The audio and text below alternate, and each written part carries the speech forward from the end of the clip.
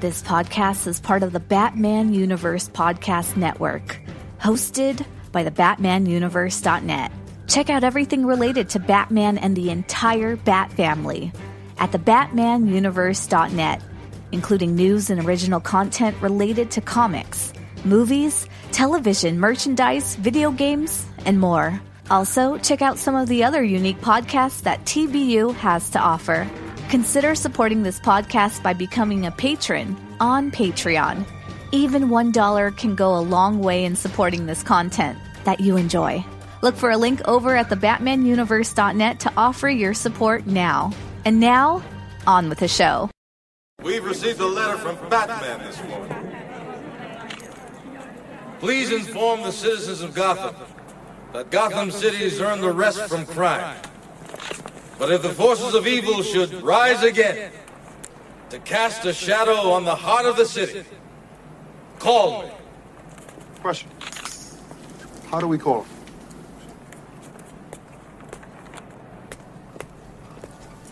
He gave us a signal.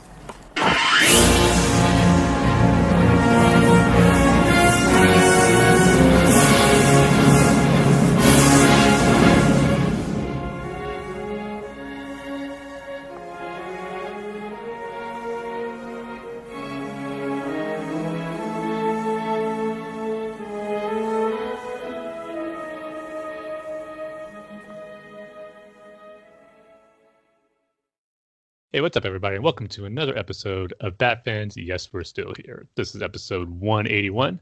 My name is Tim. I'll be the host for this episode, and joining me, as always, is Dane. And Dane, I'm watching some history right now. You're watching history? Baseball history, I should say. Oh, really? Why is that? The first ever Major League Baseball game is being played in London right now between the Yankees and the Red Sox. A historic moment for the game. Why would it have to be those two teams? I mean, I guess it would have to, right? I was going to say, it has to be those two teams. Yeah, it to be the first like, ever. Could be like the Orioles versus the Brewers, right? Well, the Brewers are having a good season. I was thinking maybe like the Orioles and the Royals, kind of the two worst teams in the American League, if those were the showcase ones. What happened to the Royals? Yeah, I think most of their good players from their championship run went elsewhere, and yeah, the rebuilding has already started from them again. But yeah, sorry for the Kansas City fans out there, but hey, you got a championship, so it was worth it. Yeah, and I'm not so sure the A's could afford to go. You mean baseball wouldn't pay for their trip? I don't think so. I don't think so. I think the A's would have to pay for that. They would probably have to. They probably would have had to take a boat. Oh man, the other team's there for like a whole week, and they're still waiting for Oakland to get over there by boat. Yeah, sorry. And it's not flying to the East Coast and then getting on a boat. It's getting on a boat from the Oakland, San Francisco Bay. And they go around South America. Oh man, imagine going through that as a baseball player. Traveling to London by boat. like you know what? Maybe I will go to college. Maybe I will go to law school instead of playing baseball. I forget his name. That's why that player they drafted chose the NFL. Kyler Murray. Yeah. I mean,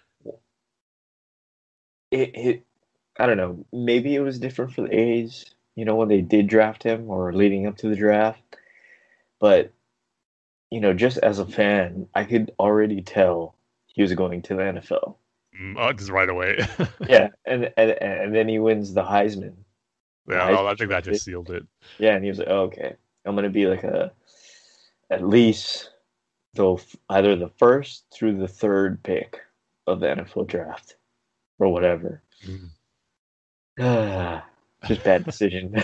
Bad decision on the A's part. Yeah, now they just wasted our high draft pick that year. Yeah, and we were talking about the NBA Finals last episode. So yeah, I guess this was the last season that the Golden State Warriors were going to be in Oakland. Yeah. Mm-hmm. Yeah, so they're moving across the bay to San Francisco. So even if they do make it to the NBA Finals or the playoffs or whatever, Mm-hmm.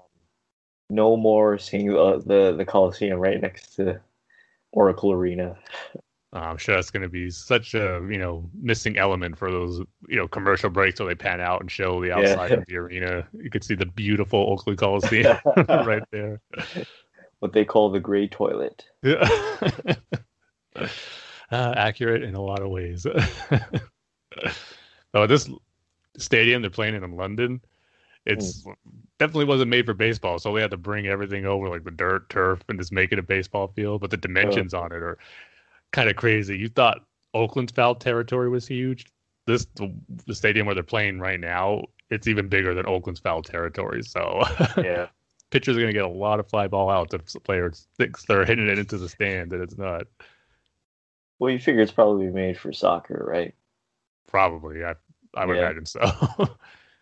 Yeah. So how do I mean? I'm just wondering how that works. I mean, did they build the stadium to host baseball or no? No, they didn't build it specifically for baseball, but Right. they're I just mean, having to use the stadium for it, which is why they brought everything they needed for the field over. uh, What's I a wonder little how cool that aspect? looks. What's that? I wonder how that looks. It's not the prettiest looking field, but it still looks like a field. Better than Oakland. You don't have to Sorry, do Dave. that much. You don't have to do that much. Yeah. It's Hold kind on, of I'm cool just though. It's like looking the up. first time ever the Yankees and Red Sox are playing each other, and they're both wearing their home uniforms. Hold on, I'm just taking a look at the stadium. Okay. Yeah. And there's a catwalk. You know how Tampa's notorious for their catwalks Yeah. where fly balls. Oh yeah, what is that? The same. There's one that's lower than what's in Tampa, which Oh, hasn't come into play yet, but imagine it might at some point. looks like everybody's sitting in the outfield. Yeah, it kind of does.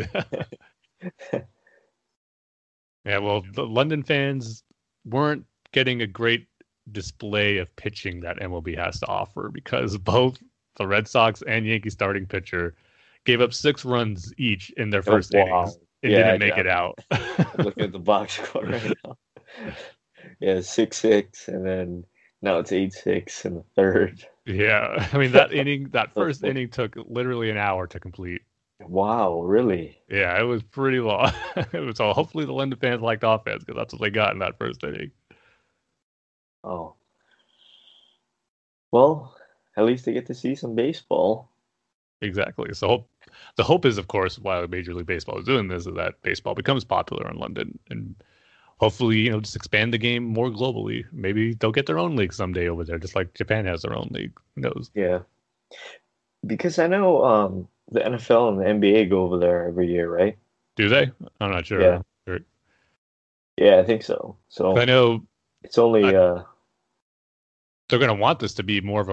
I don't know if it's going to be annually for the next few years, but next year they already have the next teams and dates settled. It's going to be the Cardinals and Cubs going to London next year. oh good. Classic teams, not the Rays versus the I don't know. It's obviously they're trying to showcase the game's best rivalries. So maybe the year after that, Dodgers and Giants. Yeah, probably. Yeah, it's a cool thing. So, what about the A's? Well, they can go to Japan like they usually do. Yeah, make that long trip. Yeah, they don't have to go around a continent in a boat to get to England. You just gotta fly on an airplane. They made that trip already this year, so yeah, I guess they had their international voyage for hopefully for a few years because I'm sure it might wear on a team if they have to make several trips across or over to different countries. It's like a few years in a row. That would probably be exhausting. So I imagine they won't be going on any international trips for a few years at the least. Are the Mariners still owned by Nintendo? I don't think so. Oh, they sold their Their stake? I believe so. If anything, maybe they have a little stake in it, but not as much as they used to. Yeah. So, but they still have their displays out on the field, or like little Really? advertisement displays they have Like behind the home plate. Nintendo logo. Yeah, or just like advertising the Switch or new game, something like that. So. Oh, that's cool. Or maybe not now because I haven't seen too many games in Seattle, but this year. But the stadium was bought out by T-Mobile, so maybe it's just all T-Mobile advertisements now across the field. So it's T-Mobile Arena? It's T-Mobile Field, I believe. Oh, T-Mobile Field. Which I hate it when these baseball stadiums, their names get changed like to corporate advertisement names, like T-Mobile, Target Field in Minnesota. It just takes a little away from the specialness and uniqueness you can kind of get with things like, Wrigley Field, Fenway Park, Yankee Stadium. I do like stadium names that showcase the team's name on there too, like Dodger Stadium, Yankee Stadium. Marlins Stadium. Yeah. Well, I think it's called Marlins Park, actually. Yeah, Marlins Park. Yeah. Ray Stadium? No. Tropicana Field. Tropicana. Here's a question. What do you prefer? The term like stadium, field, or park? Park. I could see that. It fits because you're going to, outdoors playing in a park. So I just don't like, arena. Yeah, stadium. I agree. You know what I mean? I like stadium because it can sometimes have like grand feel and scale to it, like Yankee Stadium does. So that's appropriate for that. But I would agree, park is probably the next best one. Yeah, it would have to be something else, like Coliseum, right? Mm. The Oakland Coliseum. Yeah. But yeah, I think I would prefer park, field, Coliseum, something different, not just McDonald's Stadium. Yeah. I'm sure that's coming at some point, but yeah, this is a matter of time who makes a deal with them. Burger King Coliseum. Yeah. Jack in the Box Park. Jack in the Box Park. You know what? Just change all the baseball fields and stadiums to fast food restaurant chains. I mean, it'll be easier to remember. Taco Bell Field. Yeah. The Wiener Schnitzel Arena. Yeah. See, some of them have nice rings to it. I will have to say. Yeah. I mean, I assume they have enough money to name a stadium. Yeah, I would think easily they could work out a deal with some team. But I wonder who has a city and what company can put their name on the stadium. Is it? I mean, well, maybe there that's like a rule or like it's probably part of the agreement they work out. We'll go in with you. We'll give you the money for a new stadium, but you got to make sure, like, our name gets top billing on the name of the field or whatever. I'm sure that's all worked out in the contract details. Yeah, but what if like the top bidder or whatever, or top investor is somebody from a company that's unsavory? Let's say, Well, then maybe they'll have to work out something else. With someone else or change the name a bit. I don't know. But maybe that's Oakland's ticket to getting a new stadium, going in with a fast food chain. Oh, yeah, that's smart. I think they'll take that. A new stadium, even if it is named McDonald's Field or Taco Bell Park. I think they'll make that trade, regardless of what it's called. Just get a new stadium. Yeah, Wendy's. Coliseum. The Wendy's Coliseum. Yeah. That sounds good. That doesn't sound too bad. The Kentucky Fried Chicken Coliseum. Well, Wendy's might be good because they could sell Frosties at the ballpark. That would be nice. Oh, yeah. That would hot day, have a Frosty. And if you want, you can eat some chili. Yeah. Chili and Frosty. There's a winning combination. Yeah, straight to the bathroom. Yeah. Hey, at least the plumbing will work in the new ballpark this time. Yeah, the plumbing, I assume, would work correctly. You got to throw in the assume part. Yeah. I think I told you one time I was watching an A's game. They're playing at the Coliseum, and the broadcasters threw it over to Dallas Braden, who does like you know, he's the on the field guy for the NBC. I forget what the uh, the station is, but so they throw it over to him, and he's on camera, and he's talking, but like over his shoulder, you can see like exposed wiring, like just exposed wiring going to like a light or something. And it's like, I mean, come on, guys. I don't think they have this at Yankee Stadium. Is that a code violation? Yeah, that has to be. I don't think they have this at even the oldest baseball fields in America. I don't think they have this at Fenway. I don't think they have this at Wrigley. I don't think, even the oldest baseball stadium. I don't think they have exposed wiring sticking out near the field. Like, wow. I couldn't believe that. Yeah, only the Coliseum. Yeah. Sad to say. Well, I guess Oakland would take that trip to London just to get a few games out away from playing the Coliseum. Yeah, but yeah, I think it's a cool thing baseball is doing. So it was cool to see some early games, and then tomorrow's game is going to be like at 7 a.m. Pacific time. So I don't know if I'll be up that early to watch it, but it's been fun to check out. You know where the MLB should go? They should go to India because cricket is really big in India. Is it? Yeah. So cricket is kind of like baseball. Yeah. So hey, I'm sure baseball would love to go anywhere that they can showcase the game and make it more popular and expose it. So maybe that will be on the docket somewhere down the line. Yeah. But I guess with that's our discussion on. Well, we usually have baseball topic discussions throughout the course of a year when we do these episodes, but this is probably the first one we ever did that had to deal with fast food chains and renaming baseball stadiums by them. So who knows? Maybe we call the future ballpark name and we just don't know it yet. Yeah, right. But with that, we can go ahead and get into our Dark Knight Rises minute by minute commentary.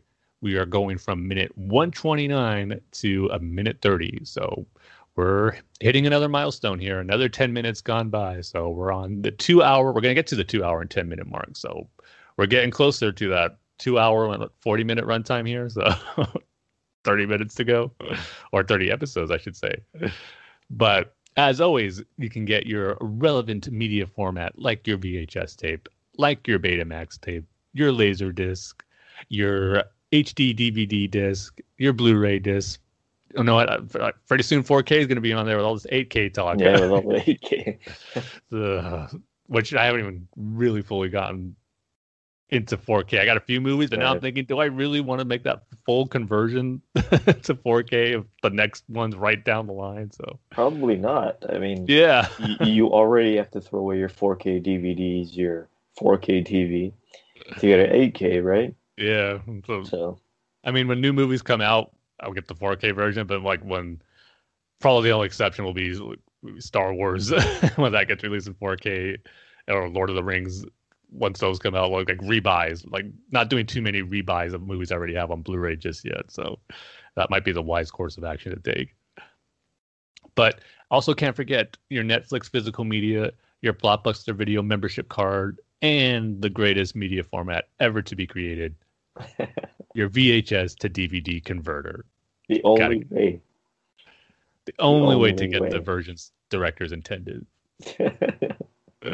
So with that, I will give the countdown. Are you ready, Dane? Yes, I am.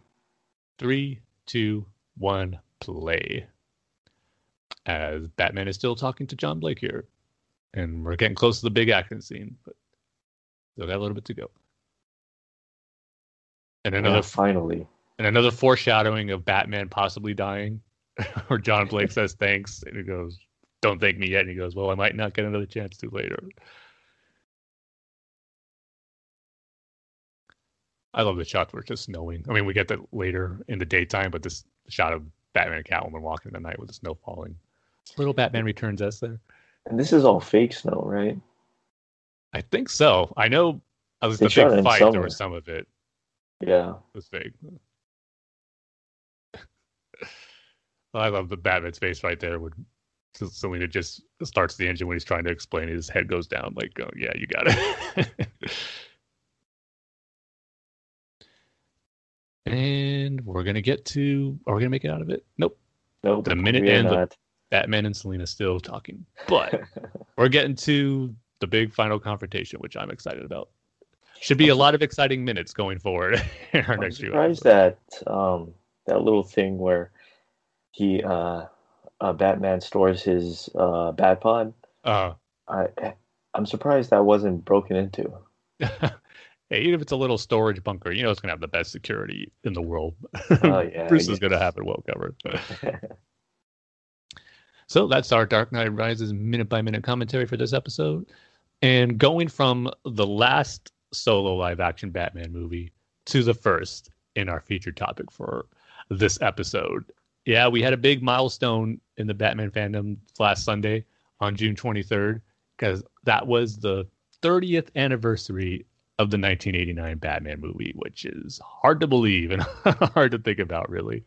And everyone was tweeting about it. And I will say I jumped the gun a few days earlier on my personal Twitter account and the Bat-Fans Twitter account about the 30th anniversary, because I was seeing some tweets about it on Thursday, what was it, June 20th, saying, people saying, oh, 30th anniversary for Batman 1989 coming out on this day. I'm like, okay, I guess it's the release date. I don't remember the exact date, but I saw a lot of tweets about it, even from official sources like, the DC Universe app tweeting about the 30th anniversary. And before I sent the tweet, I usually check just to make sure. I did a Google search, Batman 1989, said, release date, June 20th. Okay, that's it. So I sent some tweets out. Then it was brought to my attention that, no, that's actually the date the movie premiered, not the official release date. So, but still in the same ballpark. Regardless, jumped the gun a little bit. But yeah, so the 30th anniversary of Batman 1989.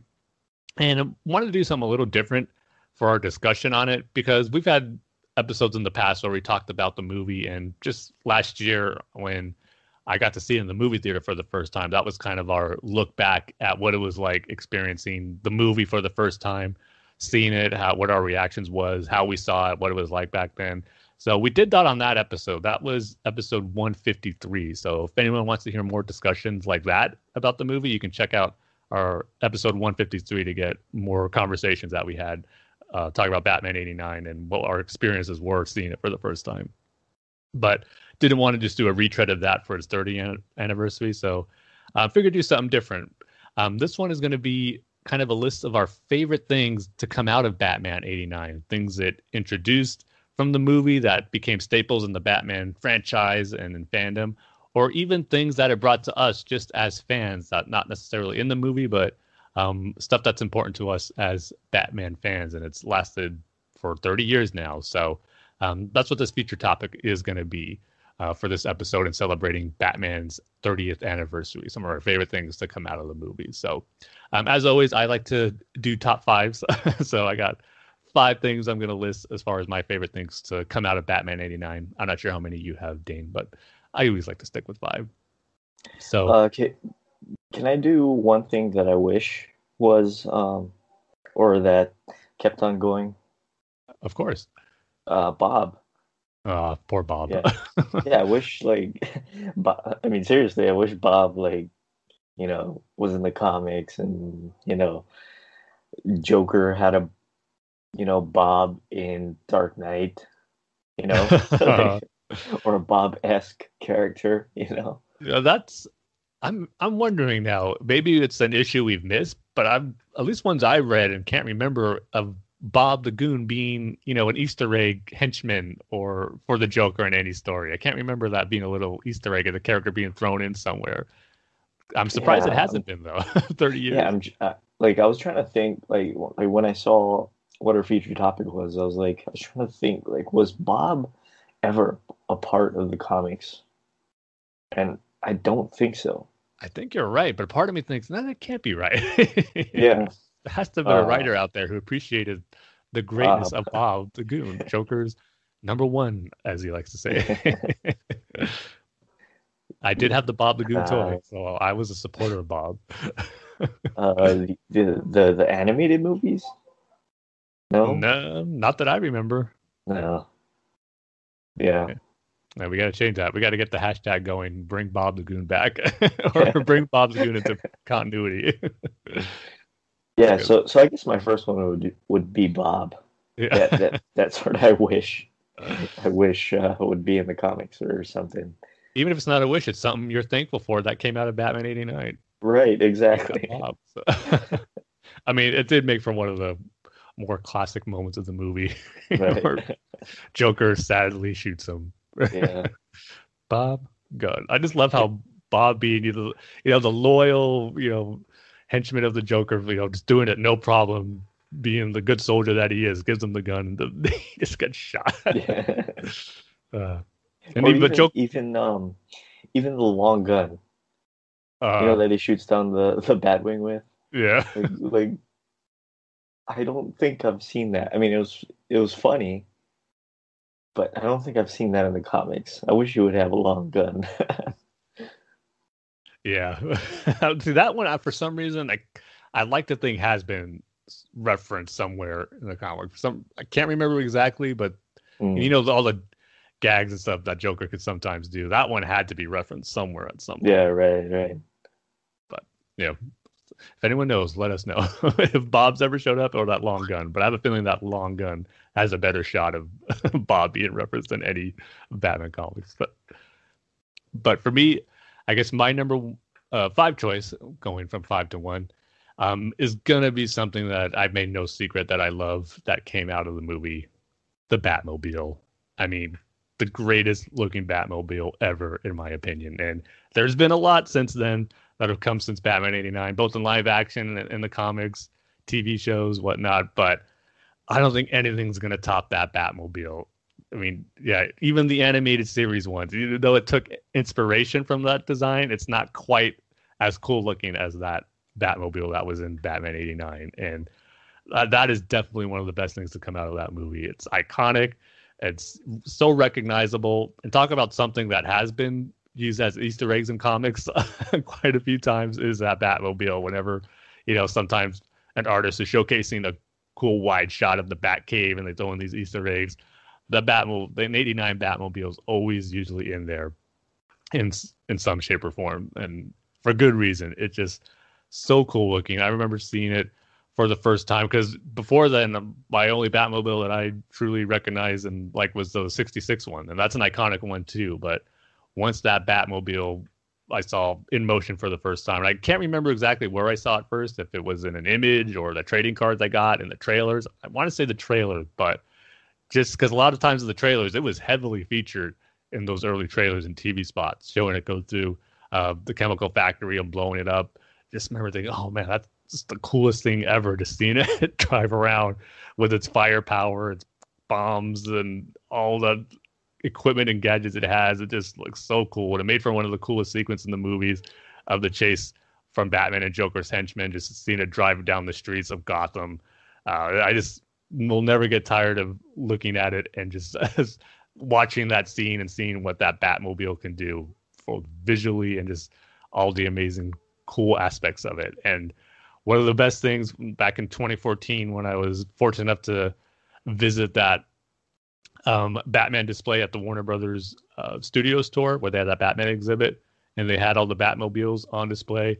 Guess which was the first one I went to? The Batman 1989 Batmobile, which is so cool to see it in person. The only thing I wish I could have gotten the driver's seat and sat in it for a little bit, but it was awesome. And kind of a cool culmination of being a fan of that Batmobile for so long. So yeah, my number 5 is definitely the Batmobile from Batman '89. It will never be topped, in my opinion. It's just that classic, and I'll be forever thankful for the movie introducing that iconic look for a Batmobile. Did you see that article? It must have been a month ago or so, but apparently there's a Batmobile in the forests of I want to say Kentucky. Yeah, I and haven't seen any article like that. No. Out there. Yeah, no one knows how it got out there. Really? Or why it's out there. What Batmobile is it? It's an '89 Batmobile. It is, okay. Yeah, it's just out there. I guess somebody found it and posted it, and somebody wrote an article about it. And nobody knows why it's out there. Wow, no one tried to take it. Yeah. Get it back. Well, I mean, I doubt you can get the thing started. It's been I mean, sitting like to for try to us. tow it or something. I don't know.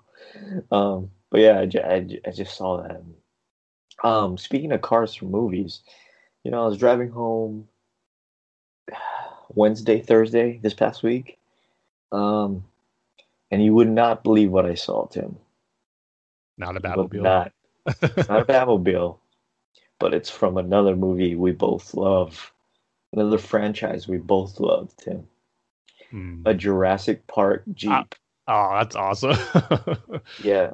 Like the full, the green and yellow colored one, like the one they take on the tour, or the one that they enter the park in where they see the red Brachiosaurus for the first time. Yeah, the red one, that first one. Okay. Yeah. It had Virginia license plates on it for some reason. I don't know why.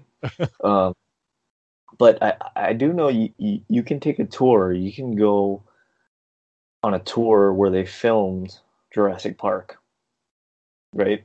Uh-huh. And there are the Jeeps there, but I've never seen one on the road. So that had to be cool to see. Did it look like someone driving it was just, a person taking it out for a stroll in casual clothes, or did it look like a worker who was on those tours or something? It looked like tourists.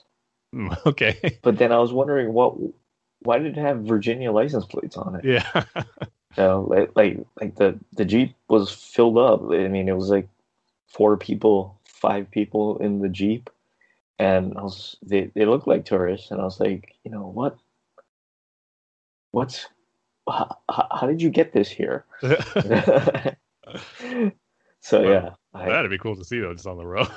Yeah, I tried to take a picture of it, but I was driving and it came out all blurry and stuff. So I know, I was gonna say that would have been cool if you got a nice picture of it, because I would like to see it. But for me, yeah, it's the Batmobile. For me, that'll always be the perfect Batmobile, even though I mean, you can't really look at the Schumacher ones, but the Tumbler, yeah, that's great. The Batpod, yeah, that's great. The Ben Affleck one, yeah, sure, that looks nice, but for me, it'll always be the '89 Batmobile. I guess just nostalgia. That was the first one, like you were alluding to, that I thought was the coolest thing I've ever seen in a movie up to that point, So yeah, for me it's the '89 Batmobile. Yeah, and I'm not even I always love when I read a comic and the artist or the creative team, kind of shouts it out, Yep. they pay homage to it. Yeah, seeing it on the page will never cease to give me, or not to give me a smile whenever I Right. see it. It's always awesome. I was going to say, too, I'm not even a big car guy. Like, I'm not into cars really at all, but that one, it just, it just spoke to me in a way that no car ever has or probably ever will, as far as how cool it is. So, yeah, it'll always be special. Yeah. So, going into my number 4 pick, this one might be a little different or a little out there, but I'm thankful regardless. And it is the Batman NES, not the game, even though it is a fun game, pretty hard, but the soundtrack for the Batman NES game. And anyone who's listened to previous shows knows how much I love that soundtrack, and particularly the very first track, Gotham City Streets, or Streets of Gotham, the first level of the game. That to me is maybe not quite as iconic as the Batman main theme, which I'll get to in a bit, but it is one of the most iconic pieces of Batman music, in my opinion. It is that good. I just love that music so much, and that it's associated with Batman. To me, it doesn't get enough recognition as far as how good it is. Sure, it has to do with those and growing up during that era and playing the game, really appreciating it. But I think anyone who listens to it and just is a fan of video game music, or even if the 8-bit style isn't your thing, there's been some great remixes of it, and just how great of a tune it is. One in particular is by a group called The Advantage. They do covers of video game songs, and they do a great rendition of it. It's just so good. I mean, one of my favorite pieces of video game music and just Batman music and just music in general. I love it so much, and I wouldn't have gotten it if they didn't decided to, license out the video game for Batman '89 and get that awesome piece of music. So it was almost kind of a surprise byproduct of just trying to cash in on how popular the movie was and, the brand of Batman during that time, and getting that game was really, I was looking forward to it so much, just to be able to play a Batman game for the first time on, just anywhere really, because there was a Batman PC game based off the movie, which I saw out of someone's house that I went to one time who had it. Didn't really play it too much, but that Batman '89 game was the first time I got to play Batman in a video game, and it was really fun. But out of everything, the graphics, being able to play as Batman, the gadgets you got to use in the game, nothing stood out to me as much as the music of that first level. Nothing has. So I always got to give, just the game's props, but the movie props for allowing that game to be made and for getting that awesome piece of Batman music. So I've said it before and I'll say it again. If you have not checked out the theme song or the theme song for the first level of the Batman game for the Nintendo Entertainment System, do yourself a favor and search on it on YouTube. Check it out. And again, if 8-bit style MIDI music is not your thing, look up The Advantage, Gotham City Streets or Streets of Gotham. It kind of goes back and forth on the name of it, but you won't be disappointed. It's just so good. For me, my next one is going to be that sort of iconic first scene with Batman. Where you drop the two guys are talking about like this Batman guy, and then he slowly drops down from I guess a higher roof. Yeah, so like, and each Batman movie after that has that iconic scene. You see it in Batman Begins, at the docks, and you see it in Dark Knight in that parking structure. So yeah, like that iconic first reveal of what Batman looks like, what he is, that sort of thing. Yeah, that's a great call, because that established, how important and such a great moment you look forward to in a Batman movie, seeing Batman show up for the first time in whatever new movie you're watching with him in. It's always such a great feeling when Batman's coming. You're going to get our first look at Batman in this movie, and it was first established perfectly in Batman 1989 and set the standard for how to introduce Batman in such a cool way and show why he is so many people's favorite superhero, and is why he's such a great character. And yeah, that's a good debate to have as far as which one did it the best, because I think the choices are between Batman Begins and that dock scene and Batman '89, just showing the type of character Batman is and how he fights crime. And they're going to do it in different ways, but both of them are so effective and how they went about it. And they're just, you can't deny how iconic that opening scene is in Batman '89 when he takes out those two muggers and ends it with the classic "I'm Batman" line. Just all of it's so perfect. So I'm just wondering why, thinking about it, why he sort of puffed out his cape when he was coming down. He's going for the theatrics. I mean, different movie, but what Ducard said to him in Batman Begins, going for the theatricality. I guess. Still a great shot, though. I mean, I don't care the reason, but just seeing he doesn't need a reason. Yeah. The only thing I really don't like about that scene is seeing him get shot. I mean, of course, he allows himself to get shot because they have that body armor, but I always prefer, Batman being able to, just be so quick reflexes that he's able to dodge the bullet or get out of the way fast instead of just, standing there allowing to get shot because of the armor he has on. So just one little nitpick about that scene. Get shot twice in that movie. Yeah, yeah. With the plate, that silver plate. Yeah. Actually, 3 times. Because then when him and Vicky Vale are escaping the Joker, he has her take the grapple and he falls down, and then he gets shot there as well. Right. So, good thing he has that armor. A lot. Yeah. All right, so my third pick is, I alluded to it, talking about the NES game soundtrack, and it is going to be the main soundtrack or the main Batman theme for Batman 89. I mean, you cannot describe the music and the theme anything less than iconic, memorable. I mean, there's so many words you could use for it, but man, talk about the perfect theme that captures the essence of not only just this version of Batman, being the first time we're seeing the dark version of the character on screen, but just it's such a perfect theme that it can fit for any version of Batman.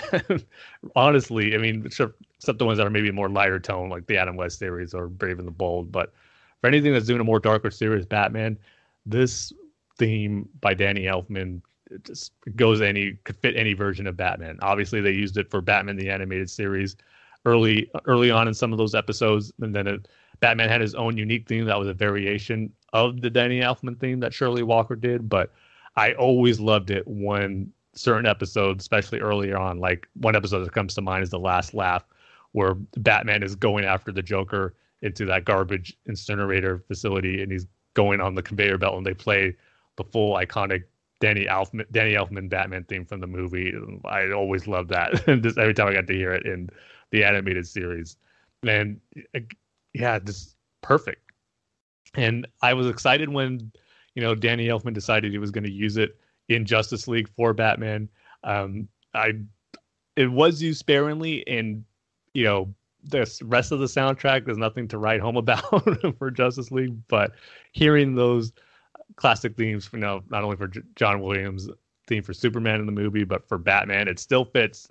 Again, going back to my point, no matter what Batman you're using, it could be applicable to a lot of different versions of it, because it still worked well for Ben Affleck's Batman and the scenes that it's used in Justice League. So it's so universal. It just fits the character so perfectly. Every time you think of a music theme for Batman, you would think of the Danny Elfman one first. And not to knock what Hans Zimmer did for Batman Begins and The Dark Knight. He had an impossible task to try to follow up an iconic theme like Danny Elfman's. And I think we talked about this in the previous episodes as well, but he did as good as a job as you can to create something totally different from it, but still have it feel like a Batman theme as well. But still, in my opinion, you cannot top what was established in Batman 89 in that theme. And just that whole intro for the movie, I just love it so much. It's something that when you're first watching it, you don't know what you're looking at. What is this? We're seeing the title screen, but are we in the Batcave? And what are we looking at here? And then it forms the bat symbol, which is just awesome. And the way the music swells up to that epic conclusion, and the symbol just kind of moves forwards and fades to black before the movie starts. It's just awesome. And just hearing that theme for the first time in that opening credit sequence, that's where it hits you right away. You're hearing something special in this music and are in for something special for the rest of the movie that's going to follow it. So it's just a great piece of music. It fits the character, and it set the tone for the movie as well, knowing you're going to be getting something special here. So that Batman theme that Danny Elfman created will always be the high standard for me as far as, a music theme associated with Batman, and was introduced right here in Batman 89. It really is his iconic Danny Elfman's iconic soundtrack, right? I would think so. Is there anything else that he's done? I don't Spider-Man? think no. Maybe Pee-wee's Big Adventure. Right? I do like that soundtrack. I guess. I don't know about full soundtrack, no, but I think a theme that is probably up there would be The Simpsons. Oh, right. Yeah. Yeah, you're probably correct on that one. But this soundtrack is his John Williams soundtrack, right? Yeah, it's a great soundtrack. It is his John Williams moment. Mm-hmm. In terms of being iconic. John Williams has Jurassic Park, he has Jaws, he has Star Wars. Indiana Jones. Indiana Jones. So yeah, my pick is also the soundtrack. The Prince one is also very good. I will say it's also very good. I've yet to listen to that full Prince soundtrack. I think I'd said this before, how I was getting anything Batman related during that time, and parents got me the Prince tape. I think it was, if I remember right, it was like a yellow coloring with the Bat logo on there. But Yeah. I remember them having to take it back because of the lyrics. Oh, really? That I guess a 6-year-old shouldn't be listening to at the time, and I never really went back to it. So not sure how inappropriate it was, but apparently enough to where my parents didn't want me listening to it at the time. I'm surprised. Oh no, wait, you didn't see it when it came out, right? No, yeah, I was aware it was there, but was not allowed to. Yeah. What about Returns? That one I did see. Oh, okay. It was fun. That one kind of had an embarrassing moment too, or went to go see it for the first time. I think I had like a panic attack or something. I was like either too excited or just nervous about seeing the movie or whatever that I had to leave before it even started. I had to see it at a later time, so I didn't get to see it. I was going to see it with my two brothers, some cousins, but I missed out. And they all came up telling me, "Oh, you missed a great Batman movie, Tim. It was awesome." Like, I guess I was just too excited. Too bad you had that panic attack. I know. I don't know. I still don't know to this day what came over me, because I was obviously so excited for Batman Returns. I was finally going to be able to see a new Batman movie in the theater for the first time. Maybe I guess all that buildup from not being able to see 89 in the theater, the Batman Returns was kind of up in the air, and then I was finally allowed to. But maybe all that excitement was just built up, and I couldn't handle it. I remember one time. Now you see, I can't remember who the baseball player was. It was a pitcher, is all I remember. But I think for the Brewers, or the Padres or somebody. But I don't know if you remember, but like back in like the mid to late 90s, I guess through either sponsorship or something, these baseball players would tour around during the off season through Sears. Okay, I don't remember that. That's cool. So like they would tour around and do autograph sessions and stuff. And I remember being so excited leading up to that, because my parents had told me, "Oh, so and so is coming down, and he's gonna sign autographs and meet people and take pictures with people and stuff, and we're gonna go." So I remember getting all excited, like so excited. And so like the day of, we're standing in line, and I start feeling sick. I remember really feeling sick. Like, I'm gonna throw up, and and like I'm feeling sick, and then we get to the front of the line, and whoever that pitcher was or whatever signs the autograph, and we take a picture, and that's done. And then like all of a sudden, like in the mall, like I just have to sit down. So we go into McDonald's, and then I throw up in the McDonald's. I just throw up. I had not in the bathroom or the dining area. Just the where you stand in line. Just I'm sure a lot of people lost their appetites. Yeah, I had the flu. That was the first day of the flu. Dave. Yeah. I'm sorry you had that horrible experience. But you don't remember who the player was? I do not remember. You were too sick. I asked my parents, like, "Do you still have the picture? Do you still have the autograph?" And they're like, "Oh, we can try to look for it." And they just never got back to me. So apparently it wasn't that big. I mean, it wasn't like a Roger Clemens, right? Otherwise I would have remembered. It wasn't like a, whoever, right? So like, it must have been somebody that had a good career but wasn't that big, So yeah, to this day I have no idea. Well, they should at least try to look for it just for that reason alone, just so you can remember. Yeah. So it wasn't a total waste. And I remember seeing the picture. That's why the picture with the autograph on it, but I just can't remember who the picture was. Hopefully you didn't get him sick too. All right, so my number 2 pick, and you might be surprised this isn't number 1, but You'll find out why when I get to my number one choice. But my number two favorite thing to come out of Batman 89 is Batman the Animated Series. Of course, this had to be in my top five. It cannot be a top five without it. But it's funny because usually you associate, at least I do, Batman the Animated Series with Batman Returns because they both came out that same year. But this series got the green light and, was a decision made by Warner Brothers and because of the success of Batman 1989. I mean, it was in production probably around the same time as Batman Returns and got the green light. Probably around the same time as Batman Returns got the green light. But the fact that, the Batman 89 was such a success, there was Batman fever all around the country. Everyone was excited about Batman again. It just made sense for them to, want to capitalize on that and get an animated series going.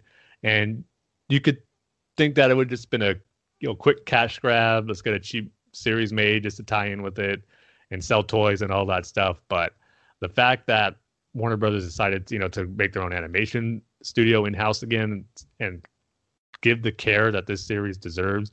And yeah, again, for all that stuff, you got to watch that documentary that was on the Batman the Animated Series Blu-ray box set.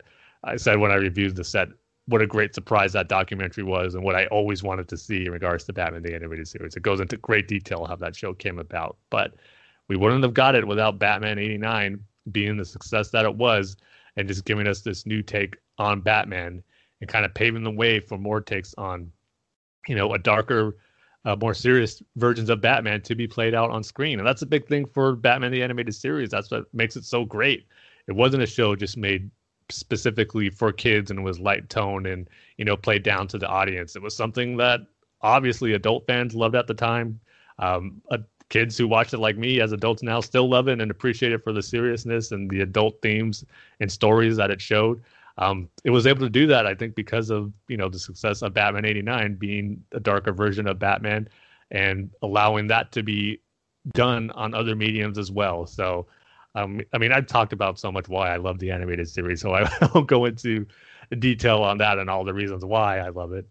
Anyone who's listened to the show now after 181 episodes knows how I feel about it. But I just never really given the credit too much to Batman 89 when talking about it. Like I said, it's usually always associated with Returns because it came out during the same time. The designs were a lot taken from Batman Returns when it came to the Penguin and Catwoman specifically. So it isn't more associated with that, but we wouldn't have gotten it without Batman 89 and the success that it had with showing a darker Batman. And there's another reason to be forever grateful for Batman 89 for giving me my favorite version of the character ever. So got to give it more props for that, which I probably haven't done over the course of me podcasting about Batman. So I got to start doing that more and appreciating Batman 89 paving the way for Batman the Animated Series.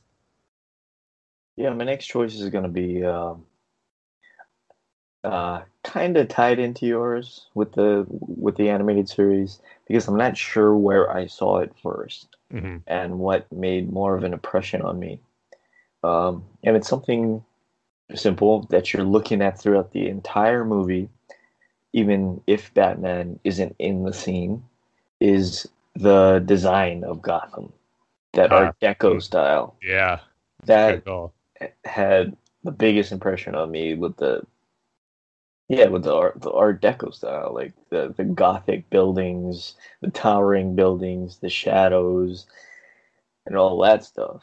But like I said, I'm not sure if the animated series made more of an impression on me, if Returns did, or if it is 89. So yeah, kind of unsure on that, but it did start, and of course, the Batman 89 movie. So yeah, that's my choice. Yeah, that's a good one. I mean, it just feels like Gotham from the opening shot where it says Gotham City. You just know you're not seeing any other city that you recognize in the U.S. So they just did a great job of capturing what Gotham is supposed to look and feel like. So totally agree with you there. Good call on that one. And it has taken other iterations, obviously, have taken from their design of Gotham as well. So it has been something that has been replicated in other Batman iterations, which was cool to see too. It's kind of my minor nitpick Nolan movies, especially Dark Knight and Dark Knight Rises, where they just don't really have a feel in it. You know, Yeah. it could be Gotham, it could be Chicago, it could be New York, it could be Pittsburgh. You know, It just it looks doesn't like really, yeah, a typical city. yeah. It looks like every city USA, Yeah. right? So And Gotham's supposed to be more than that. yeah, yeah. But like I said, it's just a minor thing. Of course, Yeah. yeah. Yeah, cool choice on that one. But for me, my number one pick that came out of Batman 89 has to deal with me personally. And that is, it gave me my hardcore Batman fandom that is still alive and kicking as strong as ever today. I mean, I was a fan of Batman before the movie. I always like to say, like I do with Star Wars, I was kind of born a Batman fan because I don't remember that exact moment where I first saw the character and became a fan of his. But I probably couldn't say I was a hardcore Batman fan until Batman 89.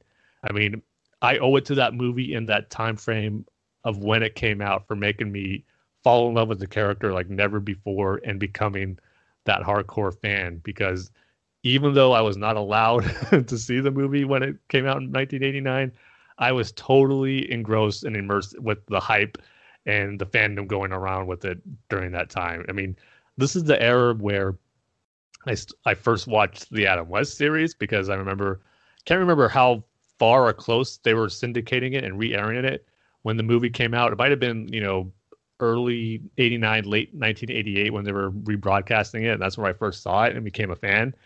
And getting into comics as well during that time. That's where I pretty much got my first comic series. And you heard me talk about this series to death on the show. So Untold Legends of the Batman. It was around the same time they reissued those with those audio cassettes that told that story. And I read and listened to those to death. I mean, that's where I got the basis of my Batman knowledge as a young fan, was through those comics. And then just, then getting excited for the movie, seeing the trailers, collecting the trading cards, the TV spots.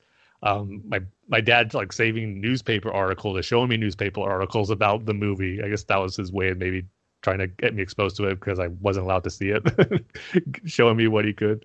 But just that period, like 1988, 1989, of being excited for the for the movie, and how it led to these other iterations of Batman, of me getting exposed to and making me a hardcore fan and just falling in love with the character because of these different exposures I was getting to him outside of 89. But it was all because of the first Batman movie. It all stemmed from that and my excitement for that. And then that trickling down to me looking at other avenues to, kind of whet my appetite, or I should say, fill me up with something else, because I wasn't able to see the movie. I had to get my Batman fix elsewhere. And that led to me becoming a hardcore Batman fan for the rest of my life. So because of Batman 89 coming out when it did, it allowed me to get exposed to so many other great Batman stories, and just my knowledge of Batman growing and getting familiar with his backstory, the villains, other characters, that, his supporting cast. This all came from that time period surrounding the movie. And I owe Batman 89 everything as far as why I became such a fan of the character during that time period. So yeah, my hardcore Batman fandom being established when Batman 1989 came out has to be my number one pick, because that's the most important thing. Still remaining the love you have for a character that you've been a fan of since as long as you can remember, but the time period when you really became that hardcore fan, that will always stick with me. That was some of the most fun memories I have as a little kid, and just being a Batman fan, being exposed to all that stuff for the very first time was something I'll never forget. So that's the thing I'll always be forever grateful for, and the most thankful for, to come out of Batman 89. Yep, same thing, Tim. Yeah. That's my number one, for all the reasons why you said.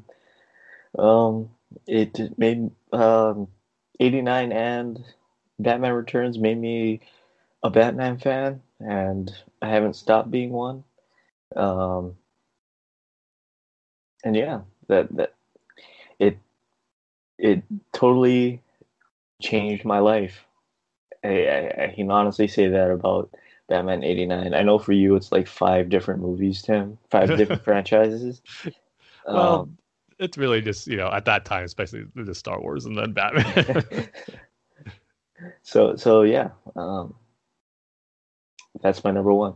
Yeah, I mean, as also too, like no matter if there's a bad stories or bad movies that come out, it's not going to affect your love of the character or the passion you have for the franchise of Batman, because it could just be done. It will be done in a better way at some time down the line too. So it's just something that our love for the character has been established for so long that you could withstand the lows that sometimes comes with the highs of being a fan when they put out either new movies or new content for it. So, but I mean, we've had plenty of highs with Batman in movies in the last 10 years, especially with the Nolan trilogy.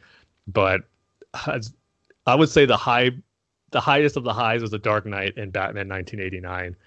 And see, again, it's kind of hard for me to say, not, being able to see it when it first came out. But I do think if I had to choose which era or which year had the biggest hype around surrounding Batman, whether it's 2008 with The Dark Knight or 1989 with Batman, I still think Batman 89 has the edge. Maybe it's just, being a young kid and everything seemed so like bigger than life at the time.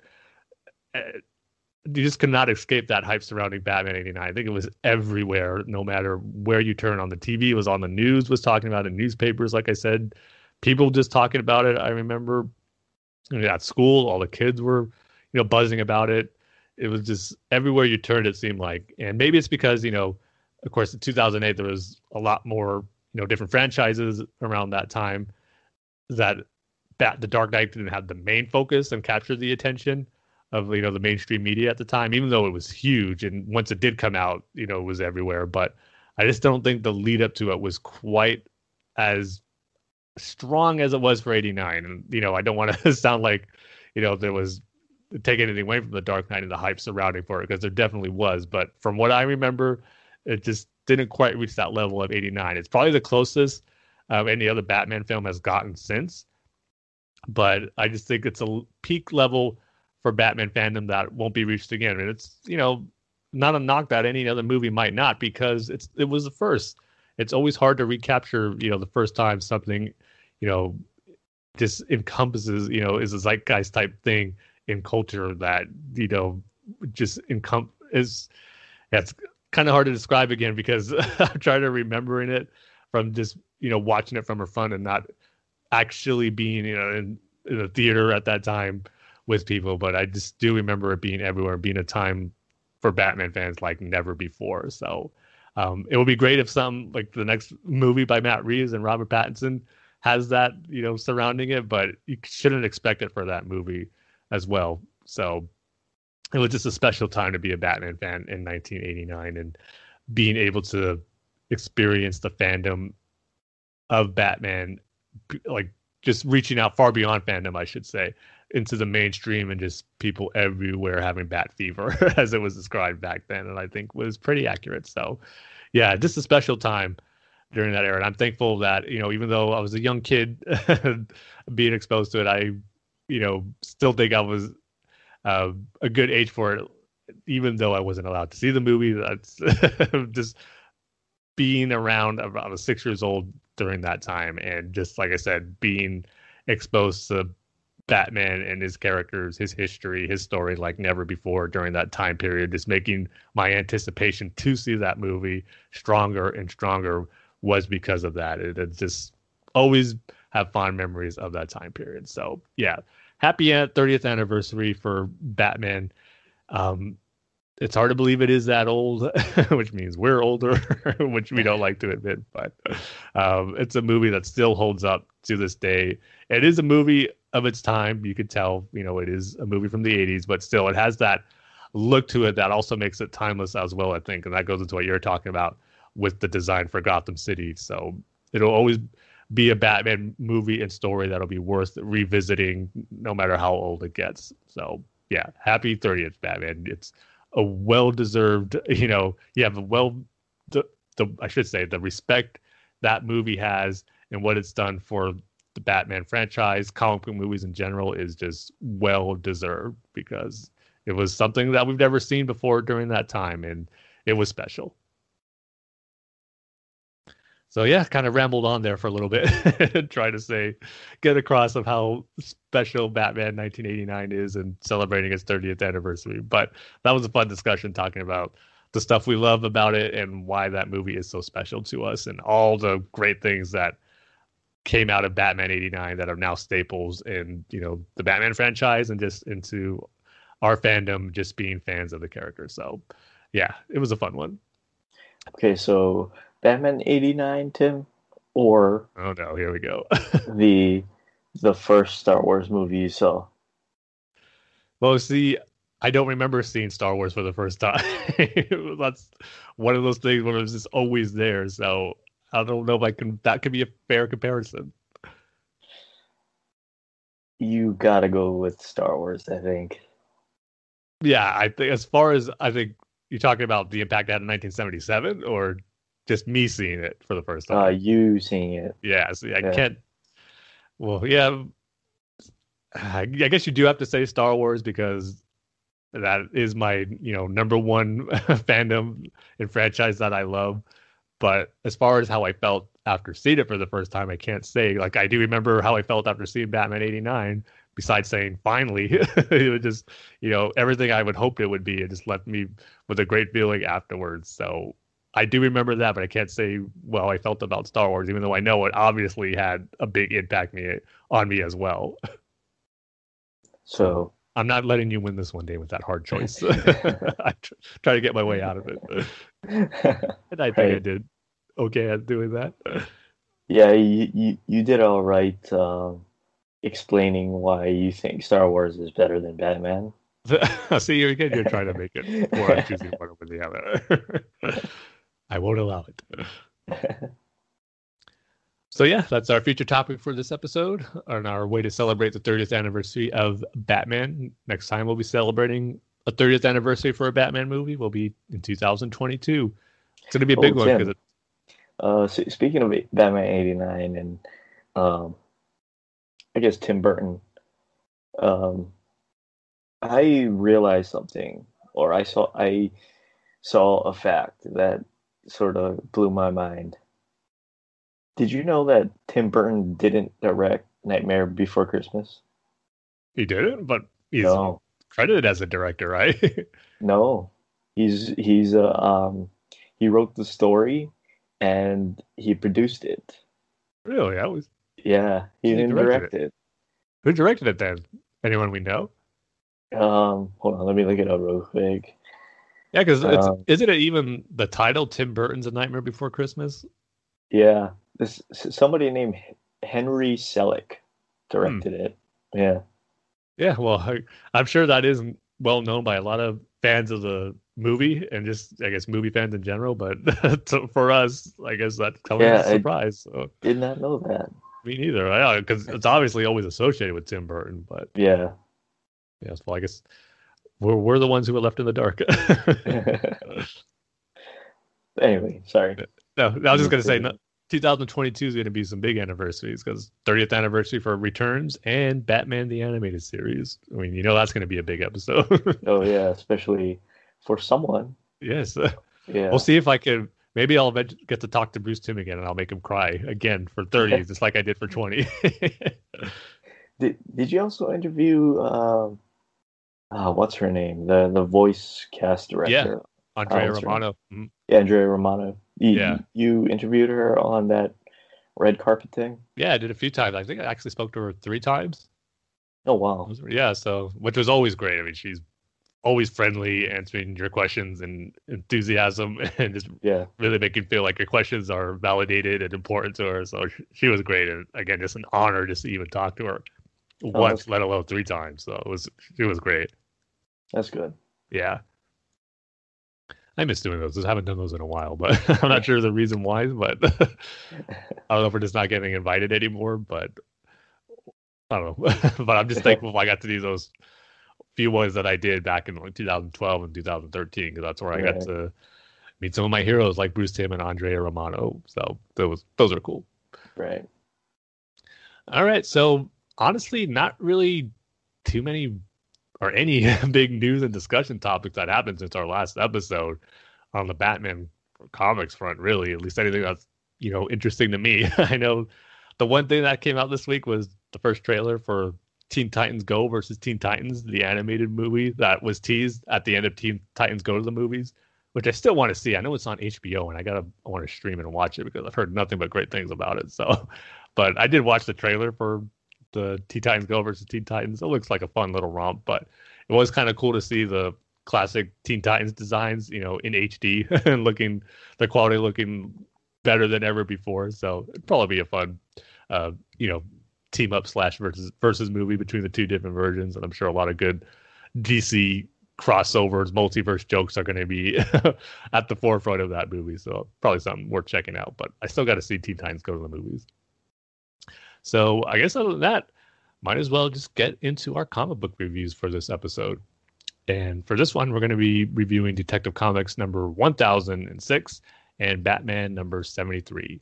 And as always, got to throw out the spoiler warnings for these issues, as we'll be going into detail as far as what happens in both of them. So if you haven't read them yet, might want to hold off, read them, then hear what I think about both these issues. So, and as always, got to have a rating scale. And for this one, I don't know, Dane, I was thinking fast food restaurant chains that will become baseball stadium names in the future. That's perfect. Okay. You got Wendy's, you got McDonald's, Burger King, Taco Bell, KFC.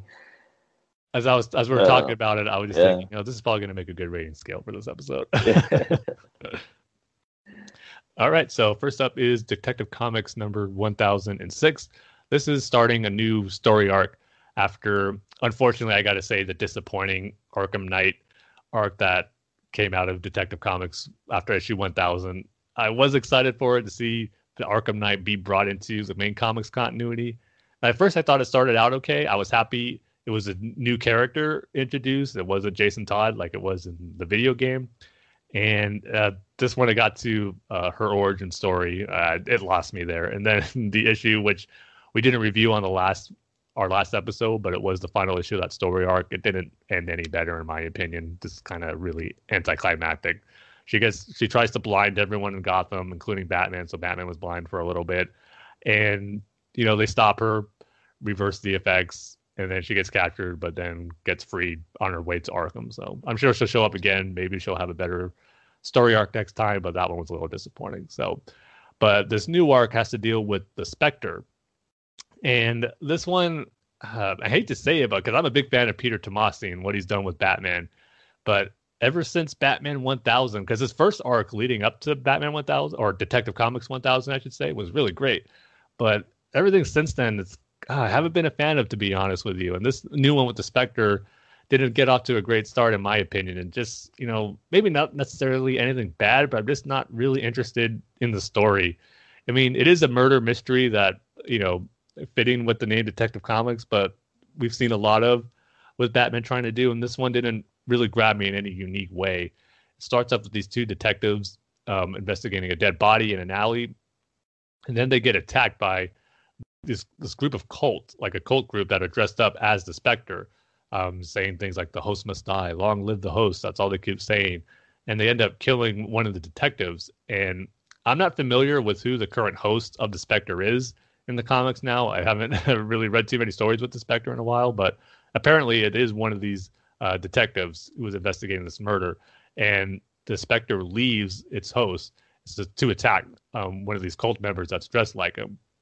And when that happens, his host body gets captured by the remaining members, and the Spectre is left alone, wondering what to do. So who does he want to help him with this case? It's Batman. And we do get a pretty fun sequence, I do say, with some cool art to get Batman's attention. The Spectre just makes himself a giant, and he's just walking through Gotham City as this big, visceral figure, of this big apparition in the city that gets Batman attention, and he speaks to him, just calling for Batman. The art in this was really good, I will have to say. So I did enjoy that aspect of the issue, but story-wise, nothing that really stood out to me or just grabbed my attention or made me excited for what's to come. So, Batman goes with him. Spectre takes him to the crime scene. Batman realizes that the Spectre murdered one of those cult members in brutal, fashion.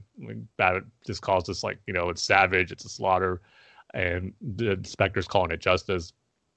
So he's using Batman's help to find his host body and have Batman kind of put together the clues as the world's greatest detective to see where they might have taken him. And that's kind of basically where the story ends. Batman and the Spectre aren't getting along. Batman says, he will solve the murder, but he's going to do it without the kind of bloodshed that the Spectre brings. And the Spectre, as long as he's able to find his host body, that's all he cares about. So once Batman, because it was kind of cool where the Spectre was showing Batman the crime scene. Gordon's there, the police team was there, the forensics was there, but they couldn't see Batman and the Spectre. But once the Spectre leaves, Batman just shows up, it just pops up out of nowhere, and Gordon sees him, and Batman takes him some evidence. So the issue ends just with those cult members having the host body of the Spectre, lying on a table, looks like to perform some sacrificial ceremony or something. So we'll see what happens, but right off the bat, with this issue kicking off the story arc, I'm not too excited about where it's going. So I'm just going to give it 2.5 out of 5 fast food chains that will soon become baseball stadium names. So not too many with this issue. That's not enough baseball stadiums, Tim. No. So Batman number 73 is going to have its work cut out for it if it wants more fast food chains. But thankfully it does. So I enjoyed this issue quite a bit more so than I did Detective Comics 1006. And this is Tom King doing something, again, unique in his art that has a lot of unique issues in it. But I really enjoyed this one, both visually and from a story standpoint. And visually, it looks like the artist who, again, is it Miguel Yanin? I always probably mispronounce the artist's name here when we're talking about it, even though give it a lot of praise, so I probably should get familiar with pronouncing the name. But the artwork is good in here, and it's taking a page from, you cannot help but think about the nightmare sequence in Batman versus Superman, because we're following Thomas Wayne Batman in the desert, with the trench coat, the goggles, the scarf, this kind of that outfit Ben Affleck had in Batman versus Superman during the nightmare sequence. And it looks really cool in the comics page, and it's, with the red eyes too, that the Thomas Wayne version of the Batman has in his lenses. It makes for a unique look as well. That goes good with that kind of design for Batman. So the last issue left off with Bane kind of breaking Batman again, but we didn't know what happened to him. And Thomas Wayne just saying, how can he help Bane do what he needs to do? And now Thomas Wayne, we're seeing what he's doing to help. And this finally answers his motivation to why he's working with Bane. I was curious if, one of my big questions about that, will it be satisfying to what was established in the Button story arc that I love so much, and why Thomas Wayne could say what he said there and do the things that he's doing with Bane to Bruce. There's got to be a connection, and I think it's one that works really well and it makes sense. So the issue is basically just Bruce and Thomas Wayne in the desert. Thomas Wayne's on horseback, Bruce is unconscious, and he's dragging a coffin with him behind the horse. And he ends up, like, throughout the course of the issue, he's singing these songs. One of them is Home on the Range, as he's fighting these ninja assassins that kind of ambush him along the way twice as they're making their way across the desert. But he's able to take them down pretty easily while singing Home on the Range, which I would love to see animated someday. A Batman fighting these ninjas while singing a song like Home on the Range. It's got to make for a unique sequence to see play out in animation, or hey, maybe even live action someday. But some of my favorite moments from the issue have to do when Bruce wakes up and he has conversations with his father. And we get explanations as far as, Thomas Wayne healing him up, repairing his spine. It looks like he might have done the Dark Knight Rises approach with that rope, but they don't show it. He just says that he nursed Bruce back to health. And Bruce even asks him, why are you doing the things or why do you allow Bane to do the things he did to me? And, just stand there. Like he even says, I saw you. You were just standing there as I was being beaten by Bane. So I like that Bruce was kind of calling him out on what he was doing, and in his own way, Thomas Wayne is viewing this as the best thing for Bruce and kind of showing his love for him. And he even tells him, you were defeated, you were broken in both body and soul, but that's over now. Gotham's behind you. That life is behind you. It's time to rebuild and to show how strong you really are. And just the words, because I was a little worried that in the Button story arc, everything that Thomas Wayne said to Bruce there was, just an act and he didn't really mean it. But in this issue, that's not the case. You just see the love that he has for Bruce and that he has his son again after thinking he lost him. Just calling him, my little boy, you don't have to worry anymore about anything. And just giving him a hug and saying, your father's got you. I mean, just how important that must be for both Thomas Wayne and Bruce, two characters who thought they'd never see, Bruce seeing his parents again, and Thomas Wayne from the Flashpoint universe never seeing his son again. So this is a great father-son moment that reminded me of the stuff I love so much in the Button story arc. It was just great to see that again in this issue. So, and then Bruce asks him, is this a dream? And Thomas says, yes, son, but not yours. I was worried, oh no, is this another hallucination or dream sequence we're getting after all those issues of Batman being in these different dreams? But apparently it's not a literal dream. It's just a dream that Thomas Wayne has that he's bringing to fruition. And this is, where things get a little interesting as far as what Thomas Wayne's goal is here. And because it's all about, he wanted Bruce to leave the life of Batman behind. He didn't want that for his son in the Button. And now he's seeing this as his opportunity to do that. And Bruce kind of puts two and two together. Why they're in the desert, these ninjas that are attacking them, they are the death of the desert ninjas. They're Ra's al Ghul's personal guard. And the reason they keep ambushing Thomas Wayne and Bruce is because they don't want him reaching this different type of Lazarus pit called the Nain pit. And that's where Thomas Wayne is trying to get to. And it's something that, just doesn't restore you if you're injured or hurt. It can revive you from death. And once Bruce figures that out, Thomas Wayne goes, I'm proud of you, son. And then when Bruce realizes who's in the coffin, that's where things get really interesting. And I really can't wait to see where it goes, because it's revealed it's Martha Wayne in that coffin. So Thomas Wayne is pretty much just trying to bring his family back. He wanted, without the burden of Batman, or for Bruce, I should say, or himself, and then to bring Martha back from the dead. So I wasn't expecting that to be Thomas Wayne's ultimate end goal in working with Bane, but it's a story point that I'm definitely interested and curious to see how it's going to play out. And if I'm going to be totally honest, I mean, this might sound, sacrilegious to other Batman fans, but, it's been 80 years since the character was introduced to the comics. We know his story. His parents were murdered, but I'm all for bringing Martha Wayne back now that Thomas Wayne is back. I mean, I'm sure it won't last, but let's see what happens, how Bruce reacts to having his parents back from the dead in a way we've never seen before in the main continuity type storyline in Batman comics. And I want to see that play out. I mean, why not? It'll be something different. Like I said, after 80 years, let's get a story like that where Bruce as Batman is alive, or I should say his parents are alive with Bruce as Batman. That's not a dream, a parallel universe, or, he's not under control by the Mad Hatter, anything like that, or it's actually his real life and his parents are there. Let's see a story of how Bruce would react to that and how things will change in his life because his parents are alive. Will he still be Batman? Will he decide to give that all up like Thomas Wayne wants, and the whole purpose of him working with Bane to break his both body and soul?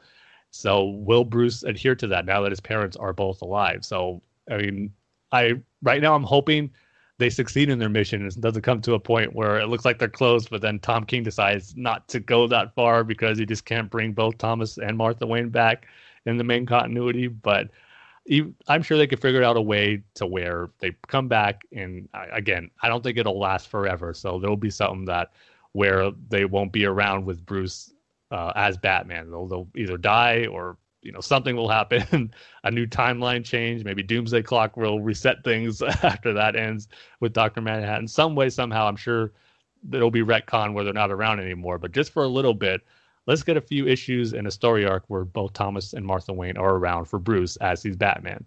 So I say bring it on.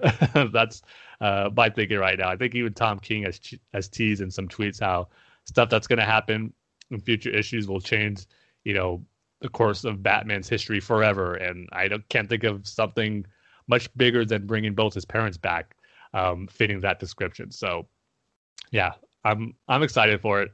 I was saying how the dream story arc and That was a confrontation with Dane. I was hoping things kind of pick up the pace a little bit. Let's get some, more elements of the story going as far as what the end game is. And I think we got that in this issue, at least for Thomas Wayne and his motivations for everything. So then the issue ends in a cool way where once Bruce figures everything out, what they're doing, he just looks at Thomas and he goes, "Where is it?" And Thomas Wayne goes, "The saddlebag." Not saying what it is. Thomas knows exactly what he's talking about. Bruce opens the bag and it's the cowl, and we see them both riding out with their cowls on, and it looks awesome. So really like this issue. Really like where things are going in Tom King's story before his arc ends later at the end of this year. So I think this is some good momentum that was built with this issue that I was looking for and haven't felt for a while now in his run. So I'm excited where things are going and just curious to see how it's going to play out.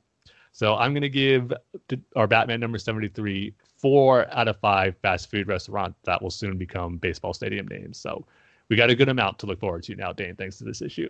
Okay, good. So, yeah, that's going to do it for this episode. Kind of a shorter one with not too much news to go about, but still some fun discussions to be had about celebrating the 30th anniversary of Batman 1989 and just some fun baseball discussions about fast food restaurants and baseball stadiums. I should say, Dane, when we started the episode, the score was tied 6-6 for the Yankees-Red Sox London game. You want to know what it is now? What is it? 17-7 Yankees. What? What happened? The Yankees went on a tear. I think it was the fourth or fifth inning, a lot of home runs. Judge hit a home run. DJ LeMahieu hit a bases clearing double with the bases loaded. So they had another huge inning. Well, they scored 6 in the fourth. Yeah, that was in the fourth. Yeah. 17-7. Wow. I have a feeling that's not going to be the final score by the time we get to the ninth inning and the game's over. I don't think so. This game's probably going to be 5 hours long, too. So the fans of London are definitely getting their money's worth. So yes, they are. Hope they're enjoying it. But with that, I will throw it to you, Dane, for the outro, as always. All right, just go to BatmanUniverse.net, Facebook.com/BatmanUniverse, Twitter handles at BatmanUniverse, show's Twitter handles at Bat-Fans Podcast, Tim's Twitter handles at TimG311, and my Twitter handles at DaneSaysBanana. Email the show at batfanswithoutpants@gmail.com and rate and review us on iTunes. So with that, like we say at the end of every single episode, Tim. We love each and every one of you with all of our bat and fast food hearts. Fast food hearts. We'll see you guys next time. See you, everybody.